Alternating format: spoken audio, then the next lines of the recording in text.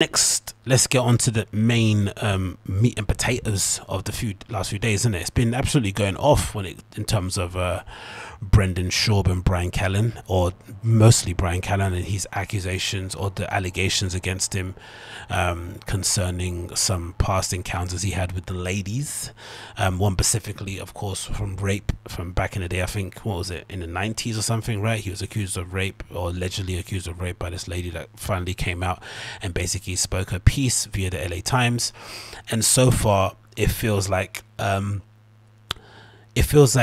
vitriol against Callen has sort of died down, which is good to see, right? Because, you know, he does need his day in court. I think cancelling somebody based off allegations is completely not on. I think everyone deserves that moment to defend themselves the right and proper way, and if they're innocent, then let them go about, you know, living their life, doing their thing. So we have an update on this story via Brendan Schaub and the Los Angeles Times. I guess he recently went on his podcast, which he decided to do off the back of these allegations, because there were some rumors going around that, oh, he might not do the show because Bryan Callen's been accused of this and that, and you know, it's the fire and the kid, it's those two, they're not going to do it. But I always assumed Brendan would do the show. I think with the pandemic happening, with the lack of being able to make money on the road as a comedian, which is his real bread and butter day to day, I'd assume it would make sense that he would try his best to protect his main cash cow, or his main source of creative expression, all that malarkey it may be, and keep the show going. And I think because the last few shows that I've watched, Mike Catherwood was a host, and I don't know who the other one was the other time, but they've been alright. You know, he can still do the show with a guest co-host. It does work. Obviously it's better with Callen. Their kind of chemistry works better, but you know, sometimes a bit of a break can be good to refresh the relationship, refresh the chemistry, because it was getting a bit dull. I think a lot of fans did kind of feel they were sort of like running out of things to say. They were going through some personal moments, it felt like, on camera. You kind of feel that they had a few bad days. But I think the guest show things usually work pretty well. And to be honest as well, which is a weird thing to say, I think it actually brings out the best in Brendan, right? He can be a bit annoying, especially since COVID and the pandemic. He's just, you know, he's become intolerable sometimes. But I think the best of him comes out when he has a guest that he doesn't speak all the time. He lets them speak. They have a bit of banter. He take a piss out of himself. It feels a bit more organic. So anyway, Brendan Callen got on to Fighting the Kid, as the Los Angeles Times here says. Bryan Callen's podcast co-host Brendan Schaub defends comedian amid allegations. So we're going to go through exactly what he said, and kind of I'll offer my opinion as we go along. So it says the following by Amy Kaufman. Of course, it says the following. It says the co-host of Bryan Callen's podcast is standing by the comedian as he faces sexual misconduct allegations. Brendan Schaub, a former UFC heavyweight who is Callen's other half on the Fighting the Kid podcast, said in a new episode on Monday that obviously I stick by the man that he called his partner in crime. That's probably a bad phrase to use, right, considering the crime that's being alleged, but hey. He said, but Schaub did not comment specifically on the accusations Callen is facing, saying that he would let his friend speak for himself, which is fair, isn't it? I think this goes to show that I think some people were you know, pontificating that, oh, Schaub didn't let him do the show because he wants to protect this and that, but it seems like they're still in contact and they're sort of trying to sort it out between each other. And it seems like for the most part, most of these friends are backing him up, which is nice to see, isn't it? You know, LA comedians and LA Hollywood types can be fucking annoying with how plastic and, you know, flip-floppy they are with their friendships, but it's good to see, you know, that there's still some loyalty in some places. It continues, it says, he said, Callen has asked me not to go hard in the paint for him on the show, because apparently if I say what I want to say, it's going to get Callen in more trouble and bring more attention to Callen, so my hands are a little bit tied. I think that's true. I think that's fair to say. He said that Schaub, who pivoted to stand-up comedy after his UFC career, he says, which is very tough for me, very, very tough for me, because I think you guys know how much I love Bryan, and obviously I stick by Bryan Callen. That's a fair statement, and I like that he's backing up his friend again. I think that's nice to see. It's actually interesting that this is a far better response already than how they responded to the Chris D'Elia accusations, when, again, not comparing, you know, nasty allegation with nasty allegation, but if you have to be honest, on paper, what's the worst allegation? Being accused of rape and essentially, and maybe 3 other cases of sexual misconduct, which sort of marry up to your personality and the stories that you've said on the podcast, right, allegedly, or being accused of being a pedo, and then when you look into the story, it's him messaging a girl when she's 18 or 16 and then messaging her back when she's, you know, of age. Weird and creepo stuff, but not exactly pedophilia or grooming, right? But they went hard in the, it looks like he's going hard in the paint with Callen, more so did with D'Elia, maybe because they learned their lesson with how they dealt with the D'Elia stuff, I don't know, or maybe because generally they think D'Elia is actually in the wrong and there's more news to come out, who knows. But it's interesting to see that they've dealt with this far better than they did with the D'Elia stuff. Next one, it says Schaub's statement came a day after Callen took to Instagram to defend himself against claims from 4 women who told the Times that they had been sexually mistreated by the 53-year-old. Like I put his age there, that's ouch. In his Instagram video, the Goldbergs actor again denied all allegations, which include rape, sexual harassment, and disturbing comments. When they put them in words like that, it just makes you sound like a monster, and it's like, god damn. Said he vowed not to post a statement and disappear, but then said he was obviously taking a leave of absence from the fire and the kid, which I think in retrospect is a good thing. I think when you're dealing with something like this, trying to get on a podcast and make jokes, and you know, their famous quote, trying to get on a podcast and make dick jokes doesn't make any sense. And more likely than not, especially what Schaub said earlier about him telling me, hey, don't talk about my thing on the podcast, makes sense as well, because if you know anything about Schaub, you know he's loose lips McGee in it, right? If you can't tell the 2 people in LA, you can't tell secrets. 3 people, Bobby Lee, Bert Kreischer, and Brendan Schaub, right? They will definitely throw under the bus, sometimes inadvertently, right? Just because they get excited and they just reveal stuff, and then suddenly, you know, you're having to defend yourself from allegations of supposedly cheating on your wife when you're on the road. You don't want that. And continues, says on Monday's episode, Schaub insisted that it was Callen's decision to momentarily distance himself from the podcast, noting that he was also in the midst of recovering from COVID-19 and an eyelid lip surgery. He said, I've never seen him like this. Bryan's exhausted mentally and physically, said Schaub. I hope Bryan figures it out, and I think he will. In due time, Bryan will be back. It's funny though, isn't it? Like how life comes at you, and it just, again, it's not funny in terms of him. I'm sure he's going through stuff, and again, praise up for the guy, and hopefully he bounces back and he's able to prove the allegations are false. But it's just interesting how life hits you, right? It's never one hit. It's always in threes, in bunches, right? Pandemic comes along and essentially eviscerates the entire LA comedy scene's income, on the road especially. Then off the back of that, you know, allegations center around one of the, you know, mainstays of that LA scene in Chris D'Elia, right? Someone very popular, somebody who everybody used for views, to get on their podcast, a funny dude in general, right? That rocks the industry. People start thinking, whoa, if he's getting in trouble, imagine me. And then suddenly they come for you, whilst, you know, especially off the back of them crying on their podcast. It's just wow. And especially off the back of the eyelid lift surgery, that was an attempt to secure more roles, and now the industry is essentially kaput. Hollywood doesn't exist anymore, really, right? They're operating these satellite studios all over America. I've heard about Tyler Perry doing something, right? It's just it's just mad, isn't it? And again, this, you know, and the COVID stuff is always funny, considering how, you know, reckless they were in terms of how they dealt with it when they went on the road. It's kind of like, if you believed in karma, you would say this is some sort of karma. Again, I'm not that's person to say that, because again, you know, we don't know anything about people's lives.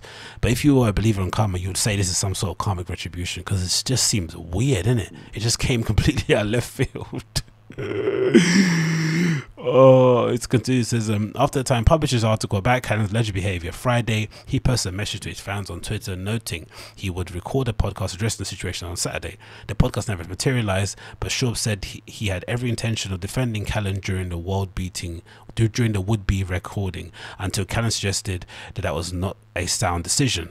Again, they've dealt with this so much better than they did with the Chris D'Elia situation. I wonder what happened. Amazing foresight from Callen. Well done, because that episode, again, I said it already before on here. They should have, you know, I think he was just in the emotional and probably, you know, just really desperate to defend himself. I understand that, but getting on a podcast, rambling for, you know, X amount of time on a very touchy subject, isn't the right thing to do, especially in the midst of what happened. I think if this would have happened pre-D'Elia, it would have been okay. Maybe it would have been okay. I don't know. Yeah, maybe it would have been okay, because D'Elia is so famous, and because he played that pedophile on that program, right? It just, I don't know, because of the screenshots as well really hurt him, because I think a lot of this, Callen's it feels like the Callen hate hasn't been as hard as it was with D'Elia, because I think the screenshots, the visual element of it really helped, right? The fact that these girls did look quite young and they had actual screenshots with his actual text, right, with his email address verified on there, and with the pattern and how he spoke. I think that really hurt him because it was more visual than this Callen thing, which, you know, something happened in the 90s, something happened with some, you know, it doesn't necessarily read the same way. I don't know why. Again, maybe it's an age thing, who knows, which is odd really, isn't it, in that regard. It continues. It says, this is Schaub talking. It said, I was like, I'm gonna be your Flavor Flav, Schaub record, and he goes, yeah, but dude, it was 21 years ago. If I do that podcast, you're gonna sit there and nod your head. You're gonna look stupid. Let me handle this. This isn't your fight. This is my thing.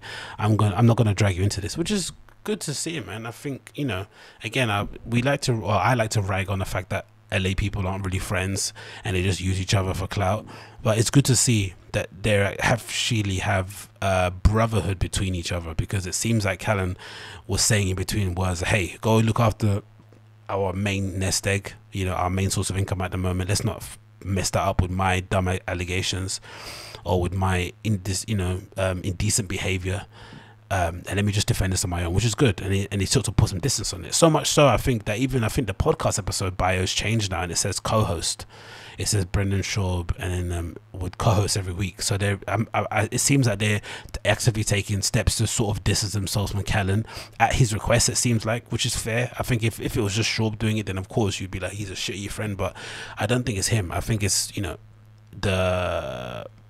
I think it's Callen actually suggested it, which is actually a good thing to see.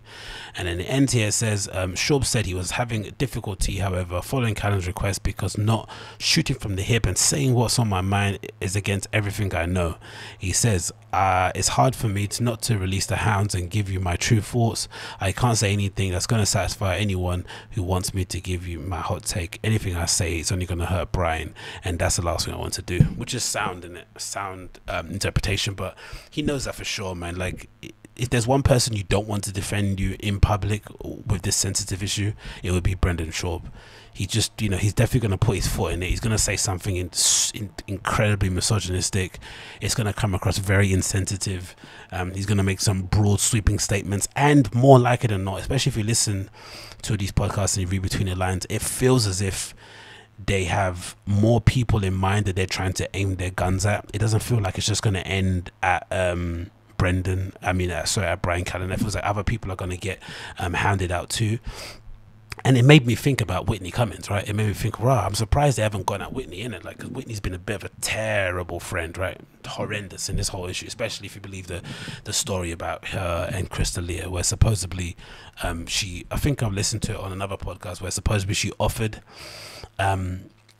kind of offered D'Elia a lawyer that she's used I don't know, or someone's used previously. That's a really good one to deal with this issue that he's got concerning the allegation he has about grooming.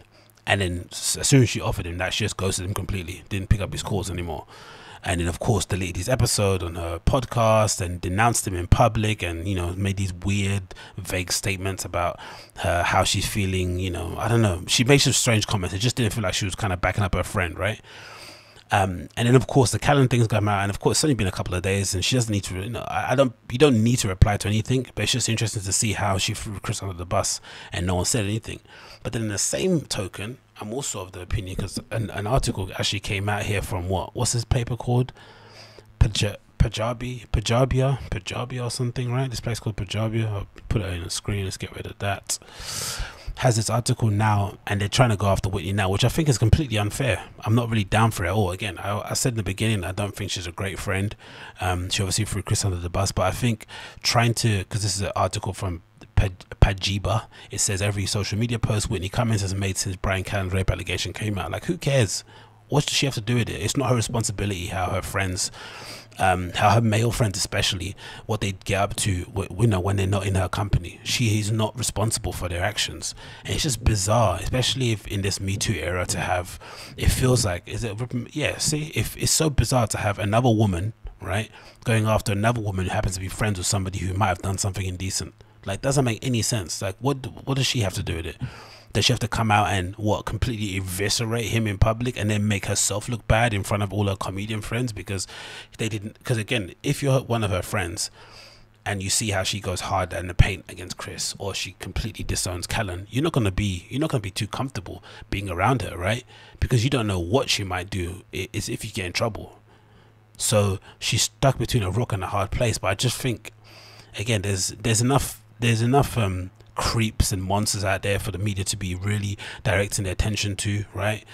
There's an ongoing issues at the moment now with the Origis in China, right, that are being essentially they're essentially being exterminated, right, from the population because they don't marry up with the authoritarian rule over there. They can't practice their religion freely, it feels like, for the sake of it, right? But concentrate on something like that. That's a good story to go on. Don't be hounding out Whitney Cummings because she didn't reply the way you wanted her to reply. It's not on. I'm not really down for it, man. But yeah, that's the update, I guess, concerning Schaub and the Fire and the Kid and Bryan Callen. Let's see what happens. Again, I think we can't make any sweeping assessments on it now. I still think there is everyone deserves a day in court, and it makes me think also, actually, imagine if the stories get proven to be false. What then happens with the accusers? How do we punish them? Like, what, or how do they get punished? Is there some sort of there should be a consequence behind that? Like, you can't just go around accusing somebody falsely and just, you know, go about your life swimmingly. There should be something that happens, but we just don't know how we deal with it in society nowadays. We probably don't even deal with accusations that well in the first place, not so much so for false ones. But we probably need to return to a place. It might not happen, I assume, but it would be nice to return to a place where we restore the severity in phrases and words, right? Like racism and rape and stuff. Like they don't have that weight that they used to have, because people ban them around and throw them around willy-nilly, right? Any sort of like regrettable sexual experience now is being classified as rape. Any kind of slight in corporate America is somehow assigned to racism. We need to get to a place where we sort of assign those labels to situations when they merit, so that we can deal with them accordingly, and not just throw them around so they lose their relevance, or they lose their potency, or they lose their severity. Because at the moment, that's what it sort of feels like, right?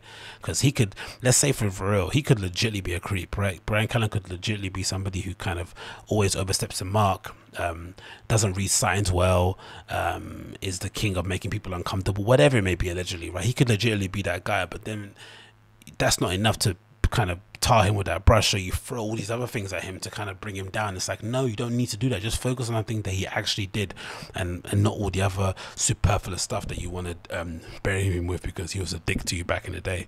And again, that's only if it's false. If it's true, of course, you know, do what you have to do. But if it's false, we really need to kind of reconsider how we go about dealing with these things in public, I would say. That's my opinion anyway on that one.